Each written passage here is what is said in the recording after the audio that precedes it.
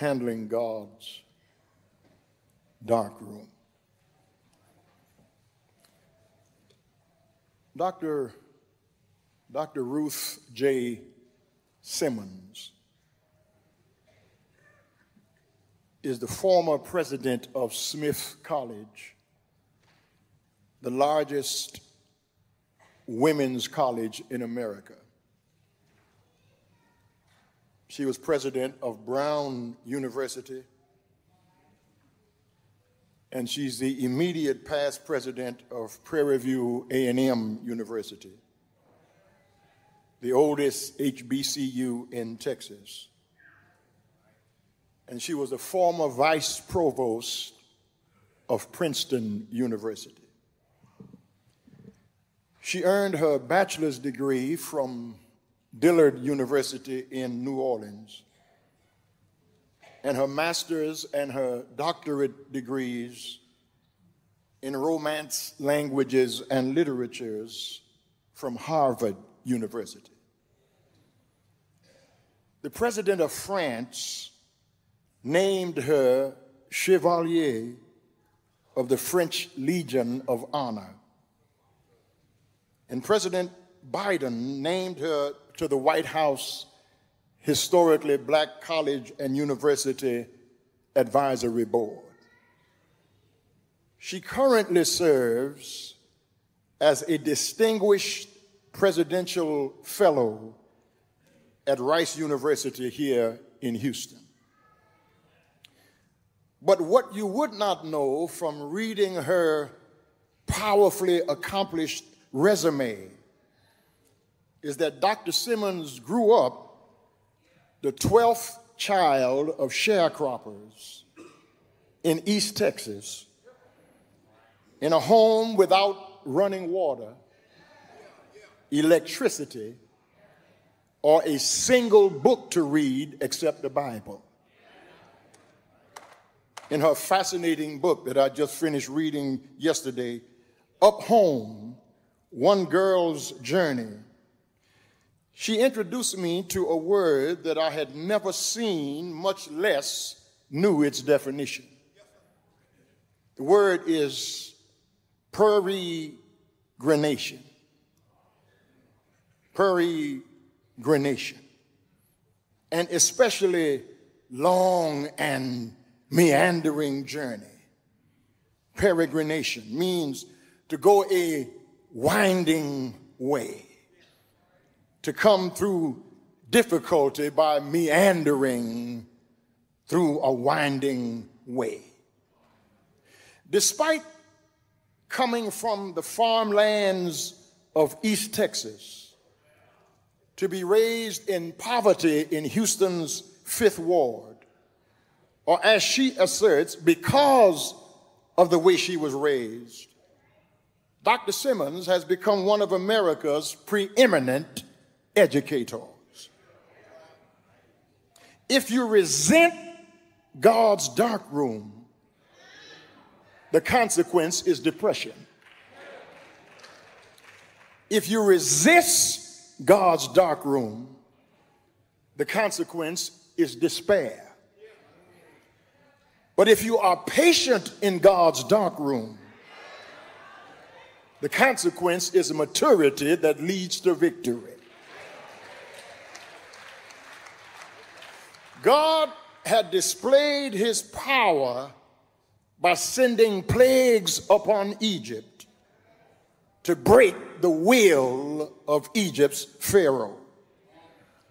He had manifested his grace by protecting the children of Israel from the plagues that he put on Egypt by them sprinkling the blood of a lamb on the doorposts and on the lintels. Yet, even as they took their first steps toward freedom, they knew the definition of Dr. Simmons' word, peregrination. They must have realized they were headed in a strange direction. The journey of the sons of Jacob was circuitous. Not only were they not permitted to go directly to their inheritance, it was also not a way that they chose for themselves. Now, brothers and sisters, they could have marched to Canaan in 8 or 10 days. But 8 or 10 days would have been too short a period for the growth of character. The brickyards of Egypt was not the school that God wanted them to learn courage in. God knew then, as he knows now, that the best place to develop a believer is in the barren desolation of the desert. God knows it is the exclusive province of unerring wisdom that by the discipline of long, slow-moving years, the result of innumerable trials and temptations and the fruit of many painful circumstances can help us to recognize you can get to blessings too soon. And so God often has to take you around the long way to help you to appreciate. And once God has taken you on the meandering, circuitous route, you can testify with James in his epistle when he writes, count it all joy when you fall into divers temptations, knowing this, that the trying of your faith worketh patience. But let patience have her perfect work, that ye may be perfect and entire, wanting nothing. Brothers and sisters, I that many a time God has to disappoint us before he can save us. God has to take us through some things that will keep us from being destroyed. Because salvation is not always what God delivers us from. More often than not is what God kept us from. I still believe it. All things work together for good to them that love God and to those who are the called according to his purpose. May I mention before exposing the text this morning, brothers and sisters, that when Israel left Egypt, they didn't know how to pack.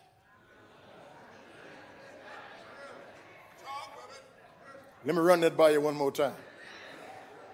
When Israel left Egypt, they didn't know how to pack. They left some things they should have taken. And they took some things they should have left. Chapter 12 says that when they left Egypt, hear me, they were joined by a mixed multitude. Verses 38 and 39 of chapter 12. When they left Egypt with a mixed multitude.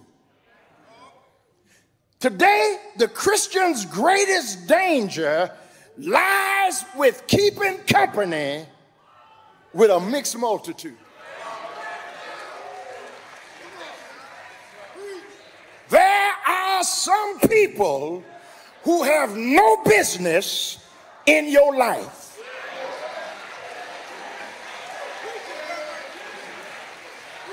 You got to get rid of that mix. You got to unfriend them. Talk back to me if you can. There are some folk you're going to have to leave alone. And listen, there are some people in your life just for a season. And when that season is over, move on. And here's when you know the season is over. You don't enjoy that no more. I wish I had somebody to help me preach it. That don't mean you're mean. That don't mean you're not a Christian. You just don't feel like going out no more. You don't feel like clubbing no more. You're too old for that. You are too mature for that. You got too much going on in your life to hang around with people you can't take to your promised land.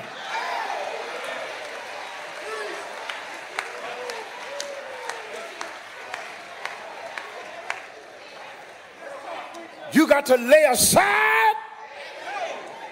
I wish I had a Bible reader.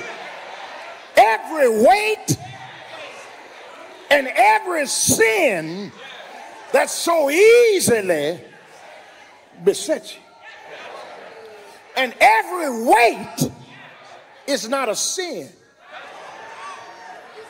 Some people just starting to get on your nerves.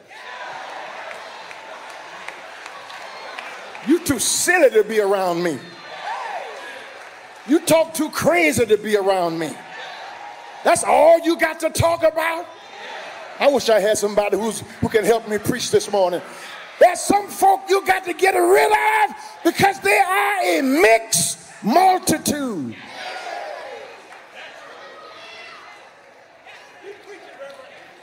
And brothers and sisters, more often than not, the mixed multitude is not always outside us. Sometimes we got some junk inside us. There's a mixed multitude of pride. There's a mixed multitude of envy. There's a mixed multitude of gossip. There's a mixed multitude of wickedness. And we got to get that out of us so God can take us to our promised land. Because if you get to Canaan before you got all that Egypt out of you, you're going to bring Egypt into Canaan. That's why it took 40 years, because God not only had to get Israel out of Egypt, he had to get Egypt out of Israel. He had to rid them of that slave mentality.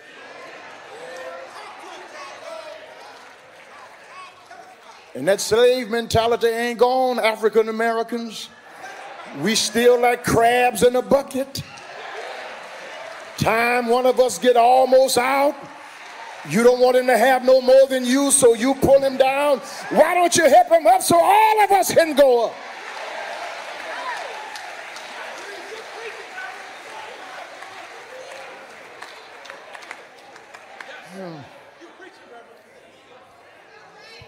When I got to, I'm trying to get to the end of this little sermon, but when I got to the end of Dr. Simmons' book, it just tickled me. Because her real name is Ruth Jean Stubblefield Simmons. And she married a man who was not her intellectual equal. She loved him. He was a good man. She said they had 10 mostly good years. But she said she realized that he wasn't going where she was going. And she loved him. She never let her children, she has 2 children with him. She never let them criticize him. She said her father was not the man he should have been, but her mother never let the children talk bad about their father. Because the mother did everything she could to raise them in the fear and the admonition of God. And she said she knew when she married Simmons, he wasn't going where she was going. She loved him. They had 10 mostly good years. But there came a time when she had to go her way, because where she was going, he wasn't. And it was not, according to a book, it was not a divorce, it was a deliverance.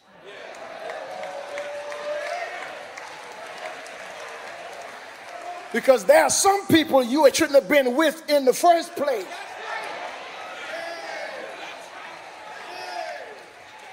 They're too small for you. They're too parochial for you. They're too little for you, and you're trying to fit a square peg in a round hole. God says you got to get away from those people because they are a mixed multitude.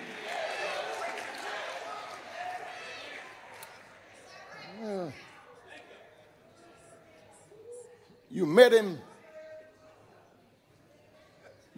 with his clothes in a trash bag.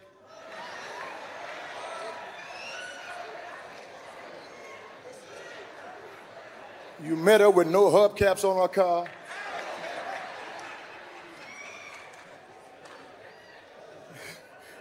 And now she done got her hair fixed.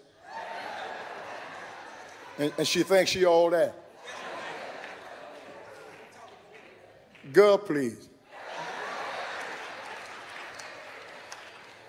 He done been to the gym and started lifting weights. And now you can't talk to him because his head's so big. There comes a time, Dr. Simmons said, it's 10 mostly good years. But when it was time, it was time. Because you can be in a mixed multitude. And that's sometimes true in your family. Everybody raised with you don't want to see you make it. Everybody you went to high school with don't want to see you prosper. But if God be for us, somebody ought to help me holler here. Who can be against us? The Lord is my light and my salvation. Whom shall I fear? Come on, you can help me say it. The Lord is the strength of my life. Of whom shall I be afraid? When the wicked, even my enemies and my foes, came upon me to eat up my flesh, just before they got to me, they stumbled and they fell. Though a host should encamp against me, in this will I be confident. One thing have I desired of the Lord, and that will I seek after, that I may dwell in the house of the Lord all the days of my life. For in the time of trouble,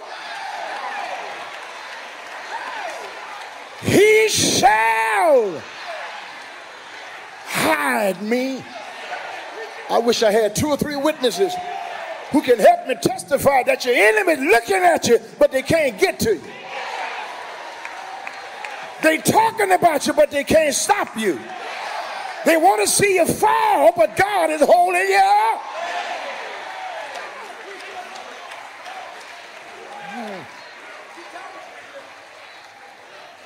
This business of being in a dark room is, first of all, to us, a mystery. God did not lead them this way. He led them that way. But this way or that way, the point is, God was leading. And it does not matter if God leads you this way or that way. Just make sure it's God who's leading. I don't like this song that much, but it goes good right here. This and that. This and that. And you know, at our church we say this, and that. Whatever. If God is leading you, if God is directing you, it may take a while, but he knows how to lead you.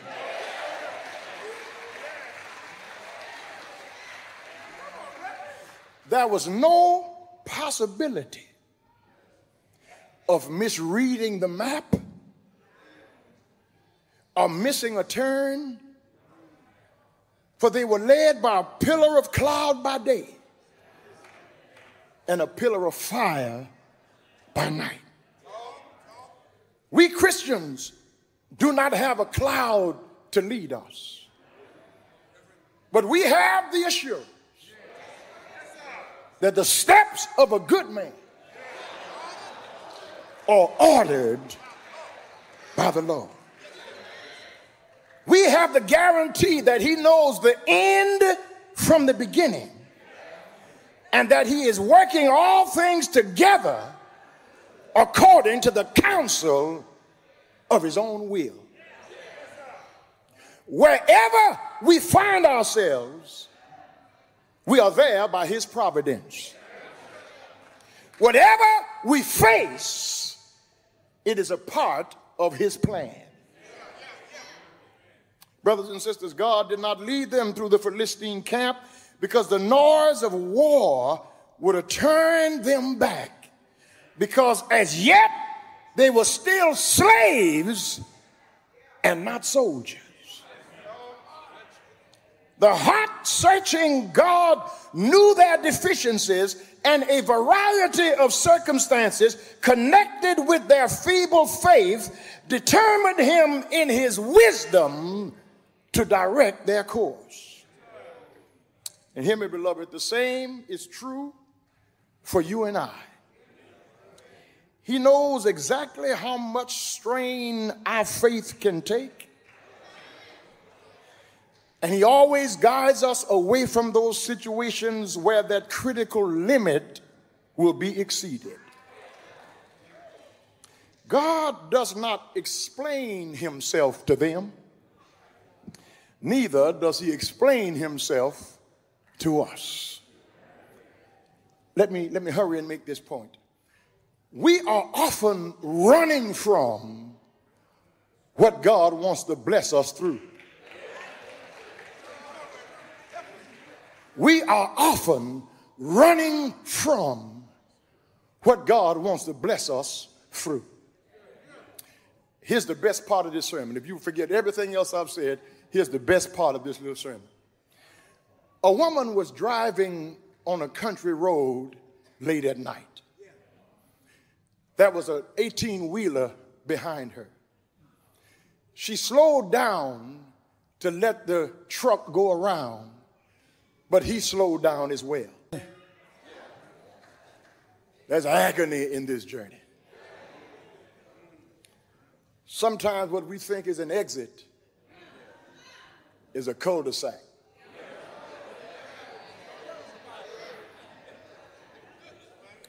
Sometimes what we think is a way out is just a way through. Sometimes a breakup or a breakdown is a prerequisite for a breakthrough.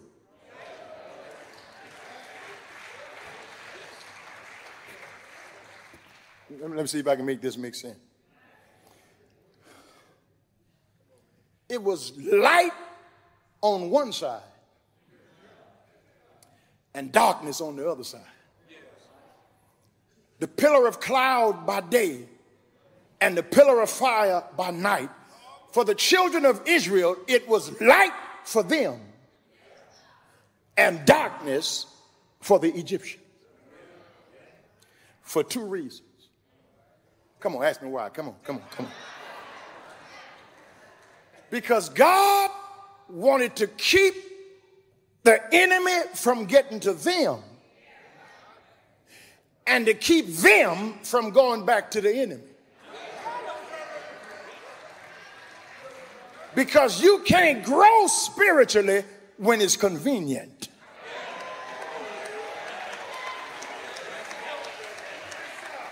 And you can get so comfortable with what you are used to that you give up and go back to the mess you just left. So God said, you ain't going back there.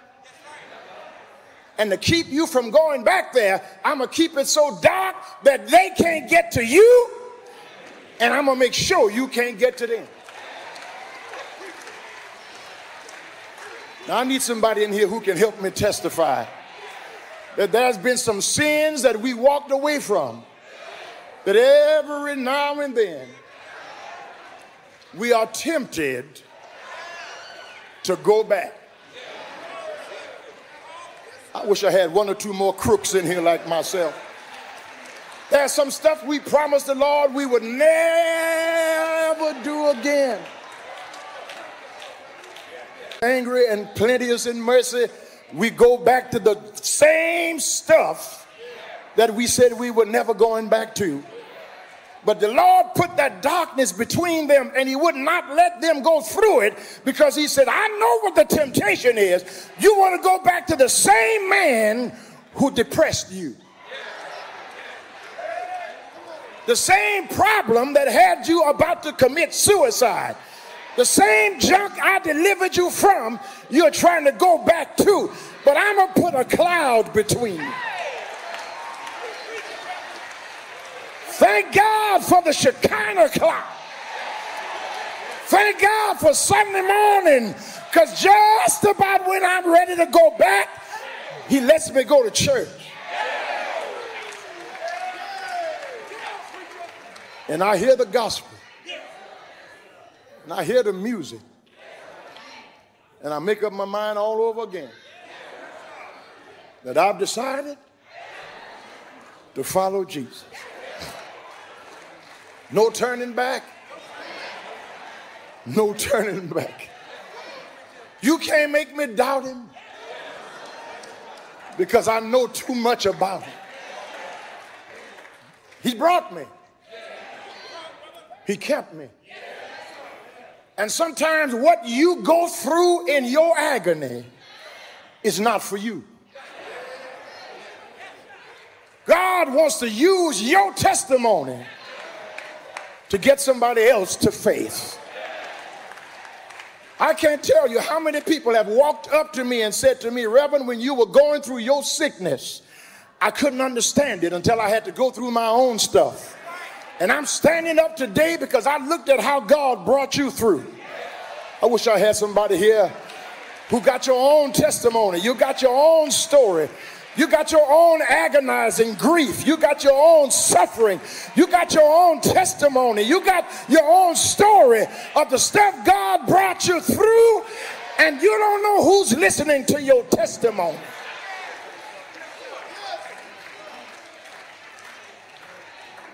Because without a test, there's no testimony. I'm not talking to the children Christians in here. I'm talking to some grown-up believer. Because you got to grow up to shout on this kind of stuff. Sometimes God takes a long time. But my grandmother said he may not come when you want him, but he's always on time. Sometimes God will keep you in your sickness to get glory out of your sickness. Sometimes God will keep you in your situation so that he can get glory out of your situation. Somebody ought to help me preach here. God will let you go through some stuff, and no matter how much you cry, no matter how much you whine, no matter how much you pray, no matter how much you read the Bible, no matter how much you call friends, no matter how you get your prayer partners to pray with you, there's some stuff you just gonna have to go through. But when you come out of it, I wish I had some noise here. When you come on the other side of it, your soul don't have to look back and wonder. You can testify it was nobody.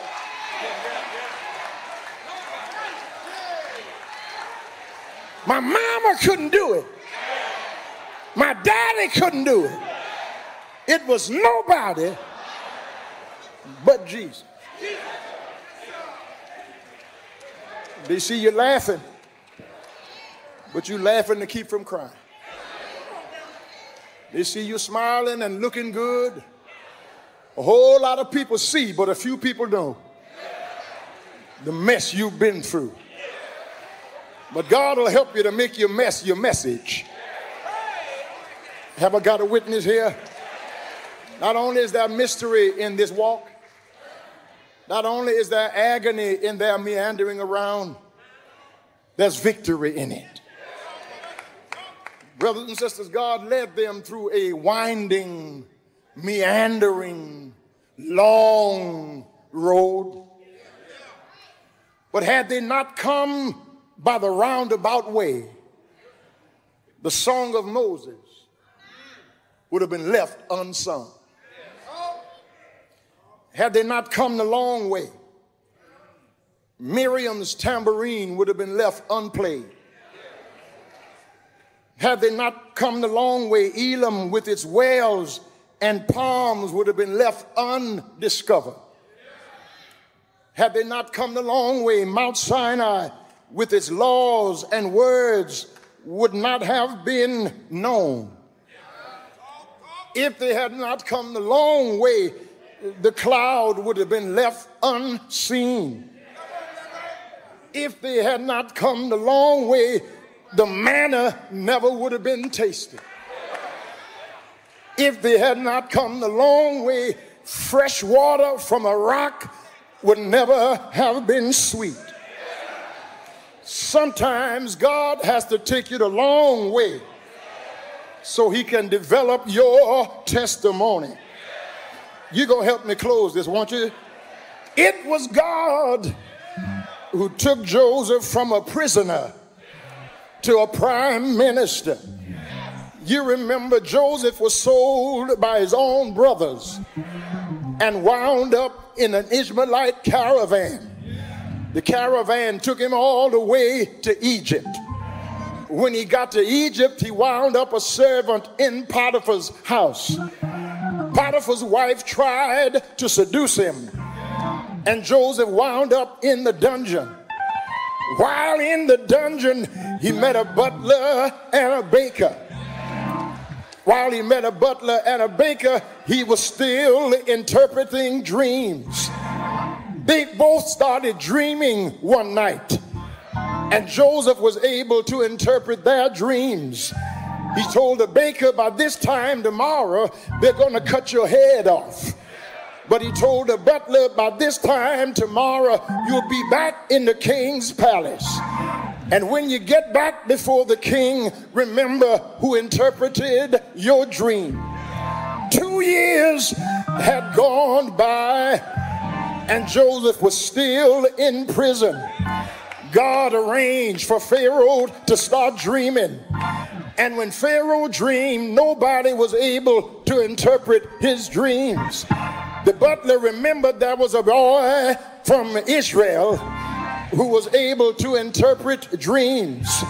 Pharaoh said, call him up from the dungeon. Let me tell him what my dream is. They called Joseph from the dungeon, and Pharaoh told him, I dreamed about some fat cows and some lean cows. Joseph said, you're going to have 7 years of plenty and 7 years of famine. Put up the grain in the 7 years of plenty so that everybody will have to come to Egypt to buy some grain. Look how God worked in Joseph's life. If his father had never loved him, his brothers never would have hated him.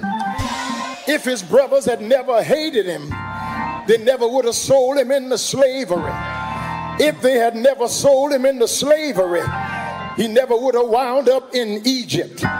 If he had never wound up in Egypt, he never would have wound up in Potiphar's house. If he had never wound up in Potiphar's house, Potiphar's wife never would have tried to seduce him. If Mrs. Potiphar had never tried to seduce him, he never would have ran from the seduction. If he had never run from the seduction, she never would have lied on him. If she had never lied on him, he never would have wound up in the dungeon. If he had never wound up in the dungeon, he never would have met a butler and a baker. If he had never met a butler and a baker, he never would have been able to tell them their dream. If he had never told them their dream, he never would have been able to tell Pharaoh his dream. If he had never told Pharaoh his dream, there never would have been grain in Egypt and famine in Goshen. If there was no famine in Goshen, his father never would have sent his brothers to Egypt to buy some grain. If his brothers had never gone to Egypt to buy some grain, Joseph never would have had a chance to tell them, you meant this for evil. But God, I wish I had somebody to help me close. But God meant it for good. You know David's story, don't you? David was just a shepherd boy, but there was a giant 9 feet tall by the name of Goliath. They sent David out to the battlefield with nothing but a slingshot. Goliath said, am I a dog that you send this little boy to fight me? He said, David, I'm going to take your little body and throw it up in the air and let the birds feed on you. David said, Mr. Goliath, I got a word for you today. I'm going to cut your head off and raise it up to the people so that everybody will know there's a God in Israel. You know the story of Jericho. There were some impregnable walls, but the Lord told him march around the walls of Jericho, and on the 7th day shout and the walls will come tumbling down. But I don't want to talk about Joseph. I don't want to talk about David. I don't want to talk about Jericho. One Friday, God took a cross and turned it into a throne. One Friday, on a hill called Calvary, God took a cross, turned it into a throne. He died, didn't he die? But early Sunday morning, God raised him from the dead. Why don't you tell somebody sitting next to you, tell them in your preaching voice. Come on, use your preaching voice. Tell them whatever you're going through, God will turn it around. God will turn it around. Come on, say it like you mean it. God will. God will. Won't he do it? I know he's all right.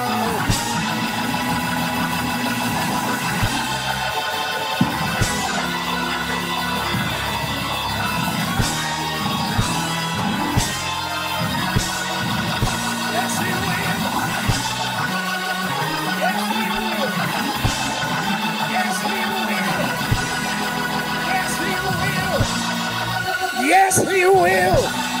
I've seen the lightning flash. I've heard the thunder roll. I've felt sin breakers dashing, trying to conquer my soul. But I heard the voice of Jesus bidding me still fight on. He promised. He promised.